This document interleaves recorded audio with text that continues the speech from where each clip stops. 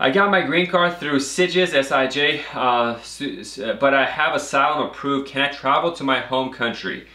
You know, when you have asylum, let's say, because if you got your green card through SIJ, I'm not sure how you have an asylum approved as well. I mean, you might have had your asylum approved, but you just got it through SIJ, so at this point it doesn't matter. It depends on the facts of your case. Generally, if you have applied for asylum and approved, you're saying you're afraid to go back to your home country. So you're not supposed to go there or use the passport for the home country, so you don't take advantage of the benefits that country has. In practice, they don't enforce it that much, but I don't know the situation with your asylum case. If you said in the asylum case, if I go back to my home country, they're going to cut my head off, and then you go, well, that could potentially be a problem. Not usually, but it can.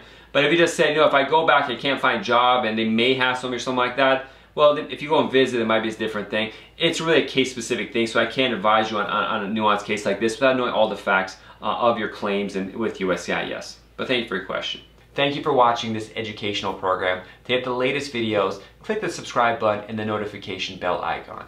Also, help us help the immigrant community by liking this video and sharing it with your family and friends. You can also find us on other social media sites like Instagram, Facebook, TikTok, LinkedIn, and Twitter, where you find the latest updates on immigration news, policy changes, and tips. Be safe and God bless. See you soon.